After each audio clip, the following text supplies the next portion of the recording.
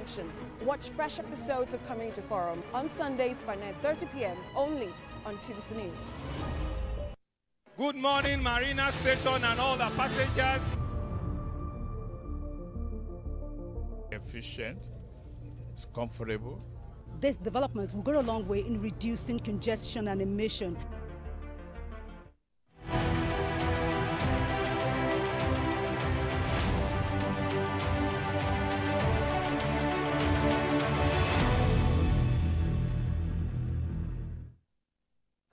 Nigerians woke up to the news that the pump price for petrol had gone up on Tuesday. Now, this compounded with the persistent queues that have been present around the country for the past few weeks. This is Standpoint. I am Precious Amayu. Now, also on Tuesday, CEO of Dangote Group, Aliko Dangote, released official samples of petrol from his refinery, assuring that the local sale of the fuel will help stabilize the naira by helping to correct distortions in the value of the local currency. That's compared with the dollar. Describing the developments as historic, Dangote said the refinery located in Lagos will assist in knowing the true consumption of petrol in Nigeria, since every loaded truck can be tracked. Meanwhile, oil marketers have yet to commence the loading of petrol, despite assurances by the federal government that the commodity will be available by the weekend. As a result, petrol queues in major cities persisted on Friday, despite the Minister of State for Petroleum Resources Oil, Heineken Lokbobiri, earlier promising that the product would be massively available before the weekend. PMS can actually be in the market by, today is what, Tuesday? By Thursday, latest, our product can be in the market. I think there will not be any disruption because the president, not only that he brought the whole idea, he took it to the Federal Executive Council. It was approved, at the Federal Executive Council. And I think whoever wants to play with the instructions of the president, he will pay a big price. And also to thank Mr. President and his government for assisting us to make sure that we achieve this, dream. This is a very monumental, dream, for us, that we've been able to achieve something like this, which Nigeria has not really achieved, producing gasoline in the last 28 years. So I think it's good, at least during his administration, this has been, achieved. And also to thank him for making sure that he brought out this Naira transaction, of which will help to stabilize our currency, to bring growth and prosperity to our country. Let's look at the oil sector, all of the controversies and the unavailability of fuel, the Dangote Refinery, just a lot of issues. And we have a full house. We have Professor of Energy Transitions, Extractives and Governance Law, Professor Dayo Ayoade. He joins us in the studio. We also have a financial analyst, Mukhtar Mohammed, also joining us in the studio. Now, joining us via Zoom from the U.S. is the National President, Petroleum Products Retail Outlet Owners Association of Nigeria, Dr. Billy Gillis-Harry. He's joining us also from Houston. Thank you so much, gentlemen, for joining us this afternoon. A lot to talk about, I doubt. I mean, this is one of the few times on this show that I would say I don't have enough time, because there is a lot to talk about when it comes to the oil sector. But I want to begin with both of you in the studio. Professor Ayoade, I mean, you've been following the challenge, the whole narrative in the past 1 month, if not even more. Starting from whether we have enough oil, enough fuel in the country, and NNPC saying, no, we have enough to last us for as much as 30 months. And then the issue of what NNPC was owing, and NNPC denying and coming back to say, look, we're actually owing. I mean, just a lot. Dangote Refinery, the price. I mean, when you put all of this together, and when you see where we are now, are you surprised, or were you expecting that this is where all of this was going to get to? Well, I'm not completely shocked. The NNPC is now the NNPC Limited, of course, under the Petroleum Industry Act of 2021. But has it actually changed its colors? Has it actually changed into a private company? A company that's interested in being commercial, profit-driven, transparent, and accountable to Nigerians? I would have slight doubts. because we've Even though it released a report recently stating all of his earnings and where all of his money profits. Yes, it's still his profits, isn't it? But at the same time, they're said to be owing $6 billion US. That's not a joke. If I'm a company and I say I have earned $3 billion in profit, and at the same time I'm owing $6 billion, do I have a profit of $3 billion? These are questions that I think we need to ask. I think the problem is that NNPC has been used to its opaque way of doing business and transactions. Even to admit it owes $6 billion. I've not actually seen any report saying it owes $6 billion. It says we owe some money, but they never actually said the exact amount of money they owe. Yes, it's true that businesses come and go, they are flowing, they have relationships with their suppliers, but you should have a guesstimate, surely, of what you owe. All right. So let me come to you, because in a few moments I'll focus solely on Dr. Billy Gillis-Harry, because I know that he has to leave at some point. But let me also ask you, are you surprised by where we are now? Well, I'm surprised because, again, when they come out with fact and you come out with counterfact, today people are saying, look, you are paying subsidy. You came out and say, no, I'm not paying subsidy. Then you come out again and say, I'm making profits. Tomorrow you come back and say, oh, I'm not making profits. So I'm surprised. But I think what has happened is that NNPC have run out of lies. They have to come out and say the truth.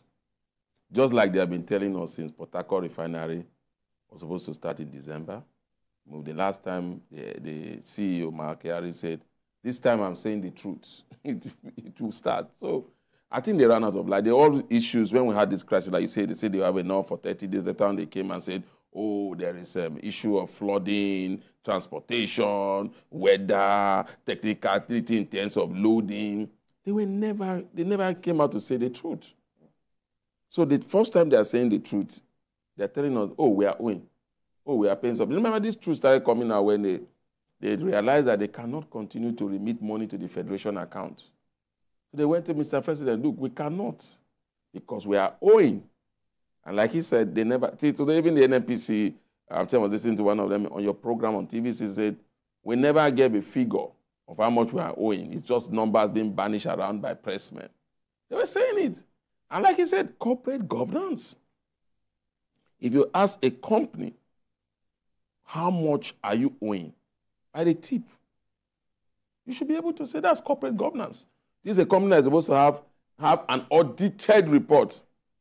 By now, we should have had first quarter, second quarter. We should be preparing for third quarter. All right. Let me put you on hold. Like I said, Dr. Gillis-Harry will be out in a moment. So let me just focus my next line of questions to him because he's also in the industry. This is his industry.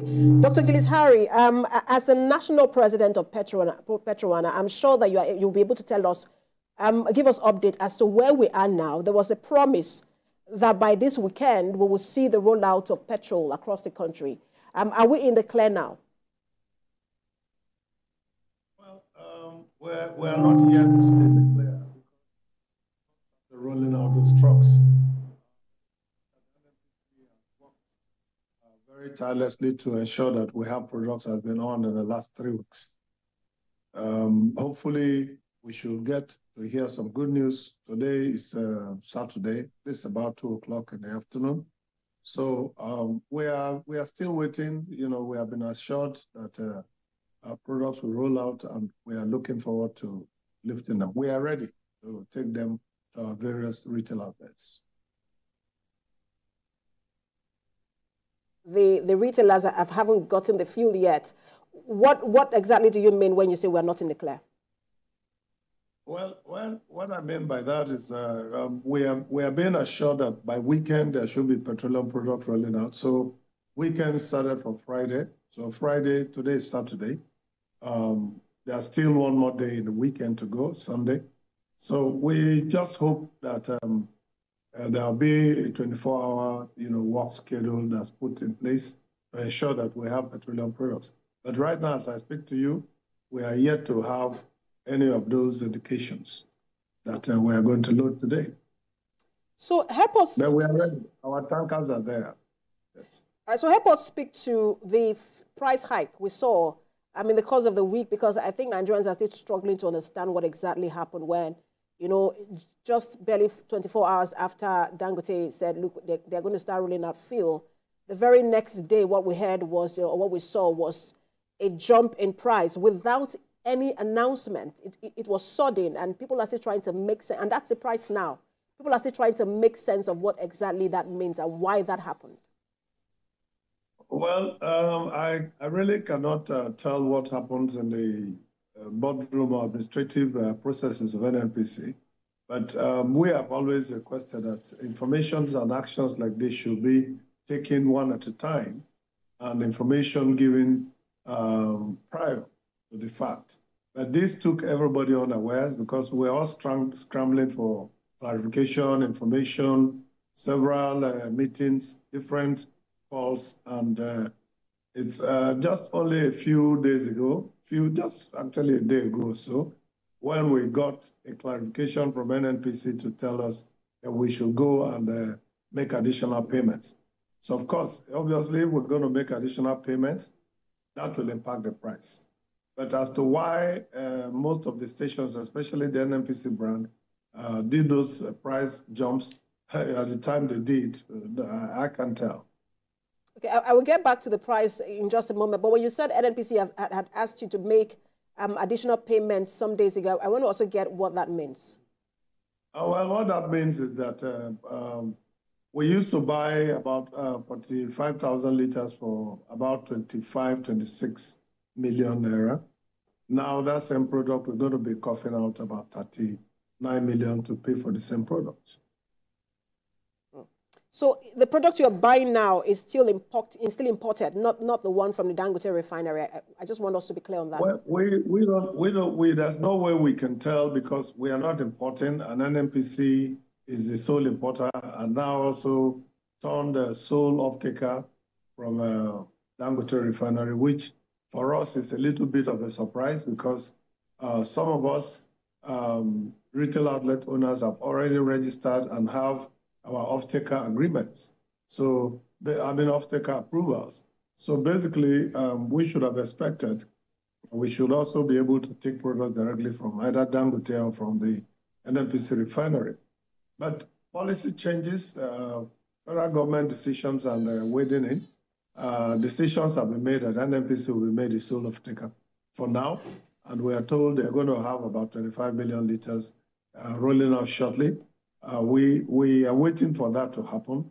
And like always, our tankers are ready, our retail outlets are ready to expand the distribution as fast as possible. We know that NNPC has as much as 20% stake in Dangote Refinery, even though for now it's just 7%.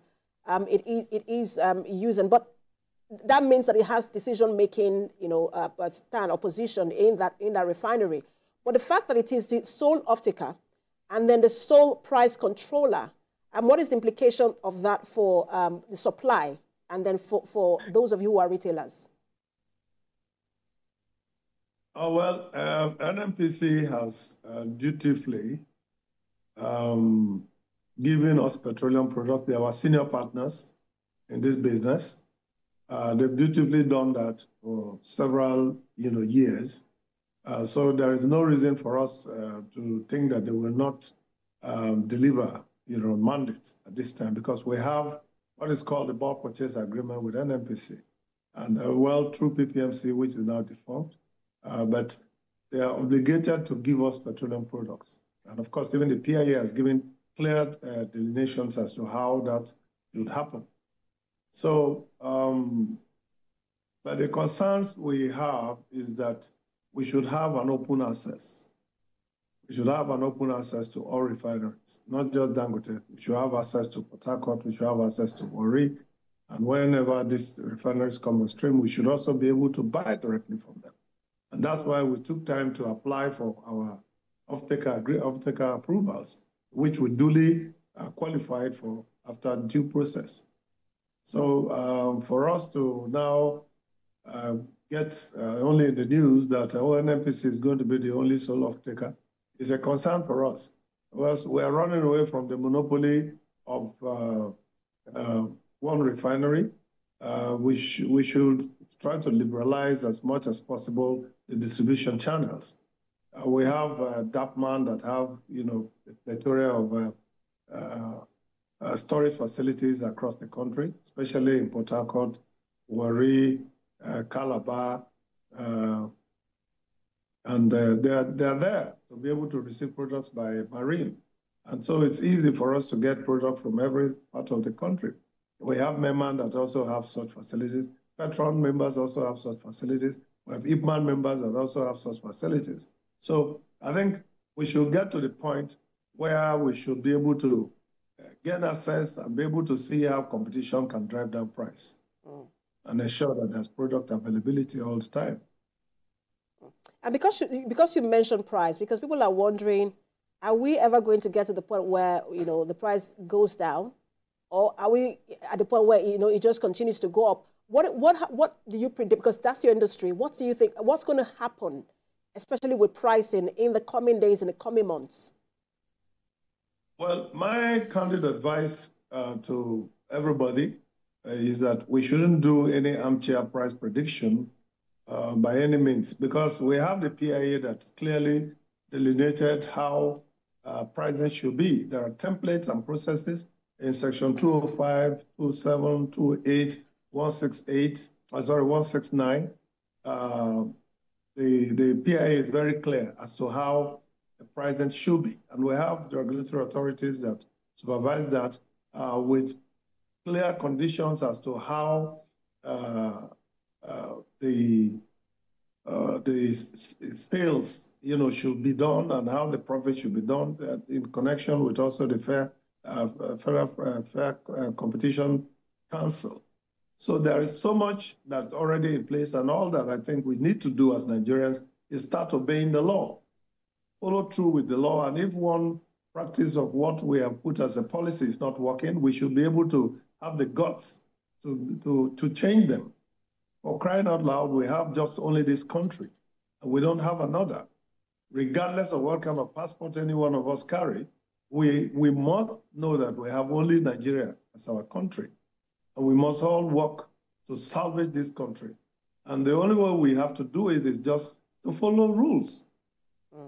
So I do not think that it will be fair for anybody to start to predict what prices will be. I mean, you heard what Dangote said. They say for price. And Dr. Harry, and that's my final question to you, because I know that you have to go. Because Dangote also said that he's waiting for NNPC to determine the price. Because people are wondering, look, are we still a deregulated, oil sector, that is determined by market forces, or now we're doing price fixing?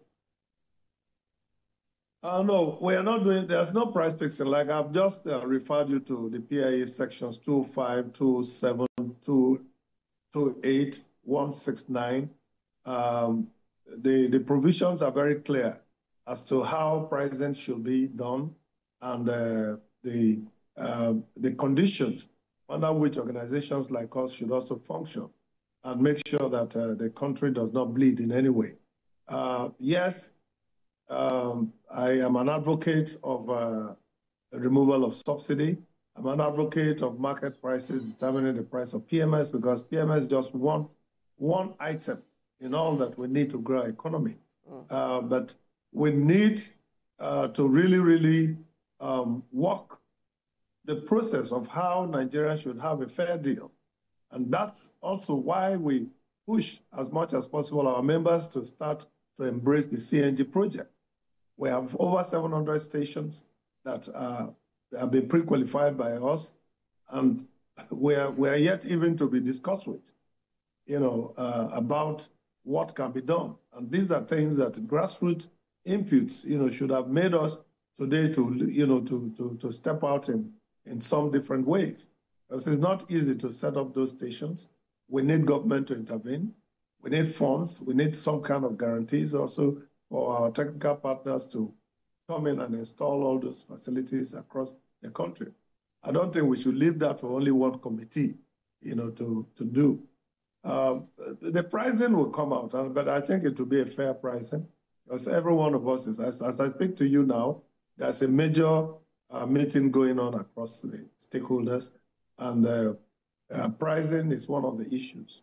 The NMDPRA themselves have not told us that they're going to cap prices. But at the end of the day, every input that should guarantee fair pricing, efficient monitoring and supervision by NMDPRA, and also holding NNPC accountable to make sure that when product is taken from Dangote, we have access to that and immediately deliver them to all parts of the country. That's what we, as an association, that's what Petrol is all about. That's what IPMAN is doing. That's what MEMAN is doing. That's what DAPMAN is doing. And within the stakeholders, Nupeng is doing a fantastic job. PTD is doing a fantastic job, willing to work very collaboratively to make sure that every part of the country is, wet with petroleum products. So once we have it, we'll supply it. We can only sell what we have. And that's just where we are. Interesting conversation with you. Just a lot to unpack. I know that you have to go. Thank you so much for your time. I'm the National President, Petroleum Products and Retail Outlets Owners Association of Nigeria, Dr. Billy Gilisari. Always, always, always a pleasure to have you on. Thank you. Thank you for having me.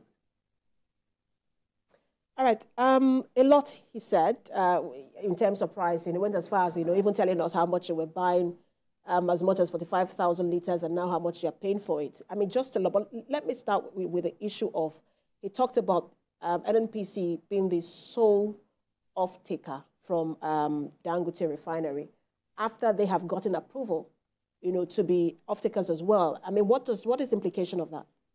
Well, if NNPC is the approved singular monopoly off-taker, it means that Dangote Refinery can only sell to them. And if you sell to only one customer, it means, of course, competition is dead and buried. The whole purpose, it's a one-customer refinery. It cannot be. It cannot be. The way I'm interpreting it is that we're in a bit of an emergency, a bit of a crisis because of the fuel queues and everything. In the short term, let NNPC pick up the products and move it out into the markets. It's going to take about a week, maybe 2 weeks for the products to go around. Don't forget, you have to truck maybe all the way to Maiduguri and all these far parts of Nigeria because we have very poor infrastructure. Our product pipelines are not working very well. Now, if this is the case, it should be a temporary solution because it's actually against the law. The PIA does not anticipate a monopoly buyer, and certainly not NNPC. NNPC does security of supply for the nation. The Act gives them that power to be the security supplier. But what it does is that it says that they charge the government for doing that work. So NNPC is paid to do this work, but they cannot be a monopoly supplier because that's against the competitive markets and the deregulation that is central in the PIA. All right, so let me also get your thought on that. Being a monopoly buyer, being a one-customer refinery where it's just the NNPC, because, for him, it was quite surprising, just from what he was saying, that, look, if we've gotten approval and we're hearing, on television that NNPC is going to be the sole off-taker, that in itself has implication, especially for pricing as well, like you talked about. Your reaction? Well, I think unless I'm getting it up from the NNPC side and Dangote, that will only happen in September. I mean, for at least in September, NNPC will be the only one to lift fuel from Dangote Refinery. It's September.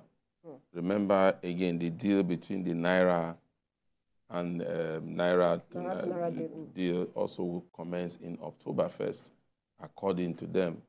So maybe in the whole of September, they are rolling it out through the NNPC because up to this moment, NNPC is still the sole importer of petroleum, refined petroleum product into the country. So maybe that's where we are. That's why NNPC is taking, and like he said, in terms of infrastructure, maybe NNPC will do a better job in lifting it to various site parts in Nigeria. But I don't think it's going to be a monopoly. I have a problem with that also because somehow, even if it is 1 day, it's a monopoly for 1 day. But again, remember again that the NNPC also is a stakeholder, a shareholder of Dangote Refinery, whether it's 7%, whether it's 13%, but they are the only one that are shareholder now with Aliko Dangote. So definitely you want to give it to your shareholder first so that they can also be able to boost whatever investment they've done in Dangote. So as we speak, NNPC has just released, there's a press release from NNPC on X, and they're saying that, and the heading there is, NNPC not the sole off-taker. Market open to lower prices from any domestic refinery. I just want to take a part of it where it says, the attention of the NNPC Limited has been drawn to a press release by the Muslim rights concern, Murik, which claims that the Dangote Refinery DRL is being undermined by actions of the Nigerian National Petroleum Company Limited. Specifically, Murik asserts the recent changes to the pump price of premium motor spirit will prevent the Dangote Refinery from offering lower prices, and that NNPC Limited has become the sole off-taker of the product. And NNPC is trying to set the record straight. And just to take just the first part of that, because it did break it down into paragraphs. Number one, it says the pricing of petroleum products from any refinery, including the Dangote Refinery, is determined by global market forces. The recent changes in PMS prices have no impact on the DRL or any other domestic refineries' access to the Nigerian market. In fact, if current prices are perceived as high, it presents an ideal opportunity for the refinery to sell its product at lower prices in the Nigerian market. Your thoughts on that? I think we have to be very cautious. There's just too much rumor, innuendo. People who are not experts in the industry will have no idea of the industry, criticizing everybody, alleging crazy conspiracies. Look, the oil pricing, product pricing is a global issue, okay? So it's a global market. At the moment, we're importing these products into the market, and then we have Aliko Dangote refinery coming up. Are we expecting Aliko Dangote, having borrowed substantial amounts of money in dollars, over $11–12 billion, is he supposed to now sell as an undervalue to us because he likes us? What about his shareholders? He has to pay his banks. We have to be very cautious. Where is that idea coming from? That because it's a local refinery based in the country, it is going to be, the pump price is going to be lower. Where does that idea come from? The mistake comes from the fact that Nigeria is blessed with crude oil. Why don't we have cheap products? Well, if you look at Libya, for instance, they have the cheapest products in the world. It's something like 3 cents per liter, meaning that a bottle of water, 1 liter water, is actually more expensive than 1 liter of petroleum. But we are not at that stage. We're in a country where we have one of the highest amounts of producing crude oil, something like $40 plus, just to produce a barrel. So we're already in trouble because of our inefficient, opaque, slightly corrupt business environment. The crude oil you're going to use is priced in dollars. Dangote had to buy products from the United States. So he spent a huge amount of money. How would you like this entrepreneur to now become a subsidy giver to the entire nation? No, it will not work that way. So we have to be very cautious. I think that the fair pricing or sustainable pricing is what we want. Nothing crazy, something that the market can bear. I also say that the market is the king. Whenever we talk about product, the market is king. If you offer an artificially low price, you'll be hammered by the market. And what will happen? All our neighboring countries, they all benefit from our subsidized products. If Nigeria wants to get it right, we should have roughly equal pricing with Republic of Benin, Ghana, Cameroon, and what have you. All the places where our product is disappearing to. Because smuggling is one of our biggest problems. All right. So we'll speak more on this in just a moment. Let's take a break. When Standpoint returns, we'll continue to look at the oil sector and all of the issues arising. Stay with us.